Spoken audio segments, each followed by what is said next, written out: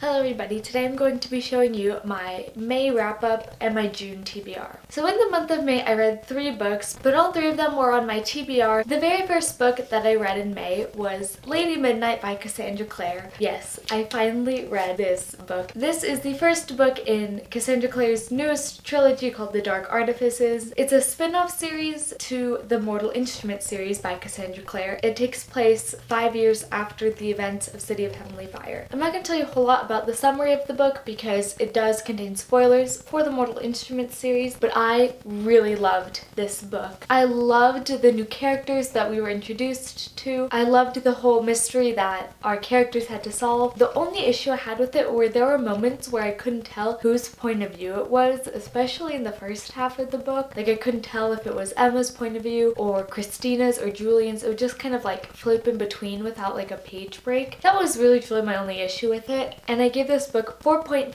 out of 5 stars. The next book I read was Simon vs. the Homo Sapiens Agenda by Becky Albertalli. This book follows 16-year-old Simon, who is not openly gay. The only person that knows about it is this boy he's been emailing that goes under the secret identity of Blue. But then one day someone discovers these emails and pretty soon Simon ends up being blackmailed. And if he doesn't do what his blackmailer tells him to do, then his secret will be posted all around the school. Along with his secret being out, he could also potentially ruin his newfound relationship with this boy that he's been emailing. I loved this book so much. I loved the characters, I loved the setting, I really loved everything about this book. If you'd like to see all of my thoughts on this book, I have a review that will be linked down below, and I gave this book 5 out of 5 stars. And the very last book I read in May was The Son of Neptune by Rick Riordan. I did it. I'm finally continuing on with the Heroes of Olympus series. I don't really want to tell you much about this book because it is the second book in the series, but I didn't enjoy it as much as I thought I would. It was horribly slow moving for me until about the last 150 pages. I really didn't care much for the new characters. I just wanted it to be surrounded around Percy, but I have heard that the series gets better after this book, so I will be continuing on because I really want to read the Trials of Apollo series. Now on to my June TBR. The very first book that I plan to read in June, and it's a book I've already started. I'm on page 70 and I'm super excited to finish it,